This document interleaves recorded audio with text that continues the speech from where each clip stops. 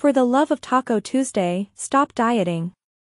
It's hard to comprehend, but I promise you, there's a happier, healthier way to lose weight.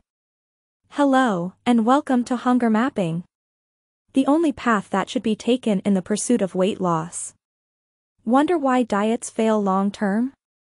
It's because they fail to equip you with the mental tools necessary to navigate challenges and setbacks. You diet to become a better version of yourself, but often end up unhappy and unhealthier than before you started. We have to escape the old-school dieting trends and step into the new era of health and our weight.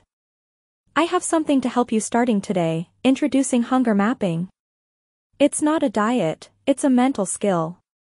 It's about knowing your body like the back of your hand, or in this case, like the inside of your stomach.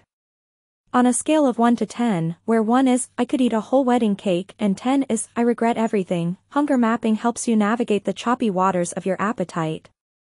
This isn't about emotions, it's about facts.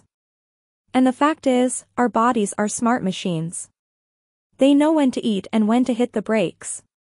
But sometimes, we forget to listen.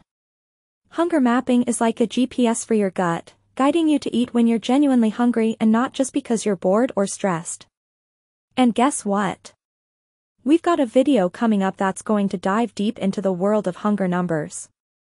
It's like a treasure map, but instead of gold, you're finding your perfect balance of fullness.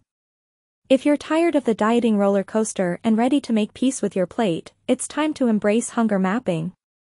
Eat when you're physically hungry, stop when you're satisfied, and watch as your relationship with food transforms instantaneously.